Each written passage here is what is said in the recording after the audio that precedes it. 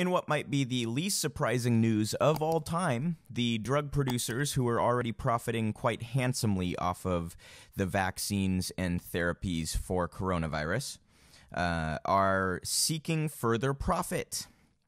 So while obviously everybody is grateful to have good vaccines for what has been a devastating virus, I think that it should be acknowledged that most all of the funding for these vaccines were public. The Pfizer and Moderna vaccines received over $2 billion from the U.S. government to research and produce this vaccine. Now these companies get to profit off of those vaccines.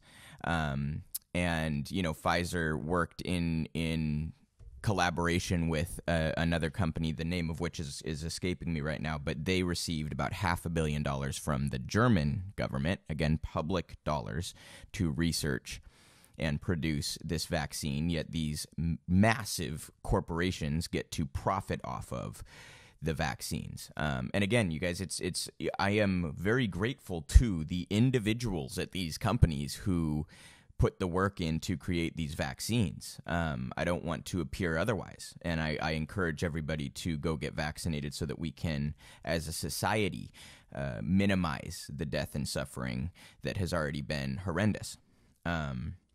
But we also need to acknowledge that these companies are horrendous actors in our society.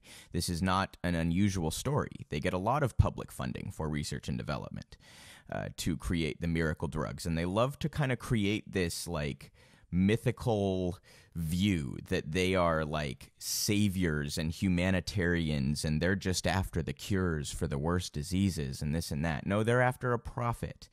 And they currently have an arrangement where they get to benefit massively from our corrupt political structure. So I have an article in The Intercept that I'll post in the description box here.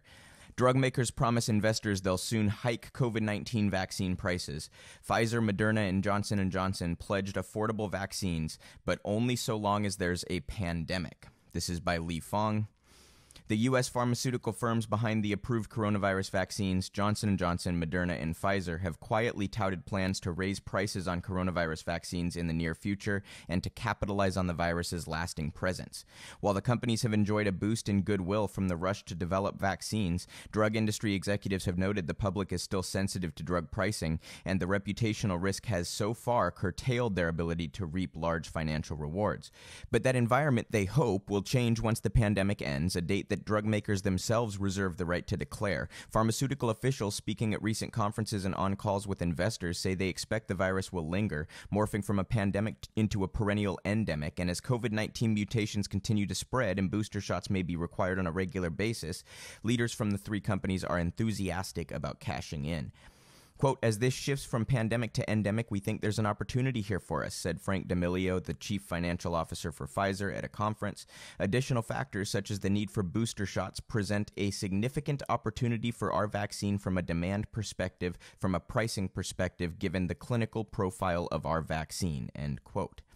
Moderna and Johnson Johnson have also pledged affordability for their vaccines for the duration of the pandemic, but have indicated to investors that they plan to return to more, quote, commercial pricing as early as later this year.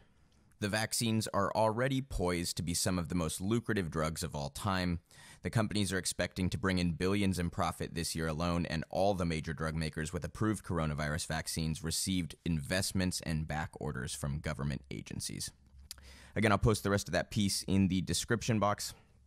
Hardly a surprise that these companies who consistently behave rapaciously and utilize the corruption they engage in to their benefit would continue to do the same, taking public funding for the research and development of a vaccine to combat a public health crisis, and then turning around and, gloating about the amount of profit that they're going to make off of it. They also, by the way, you guys, have refused to allow other producers to make the vaccine, to hoard all of the profit.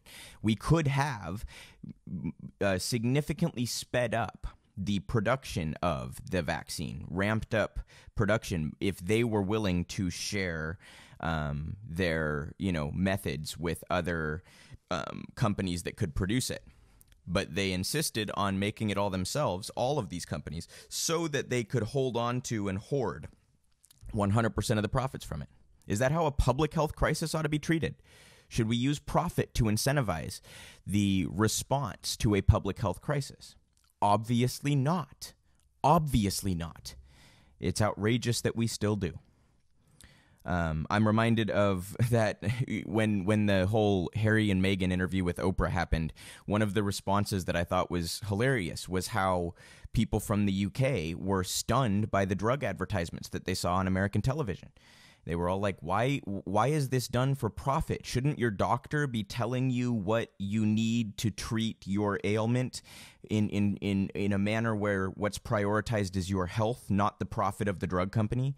Like, why would you go in and ask about a drug that you saw an advertisement for? Shouldn't your doctor be trained to give you what is best rather than you going in and seeking a medication that you've been, advertised into seeking? I mean, it's such a ridiculous ass-backwards incentive structure and system that we have for healthcare and medicine in this country, and Pfizer, Moderna, and Johnson Johnson showing that about as perfectly as possible.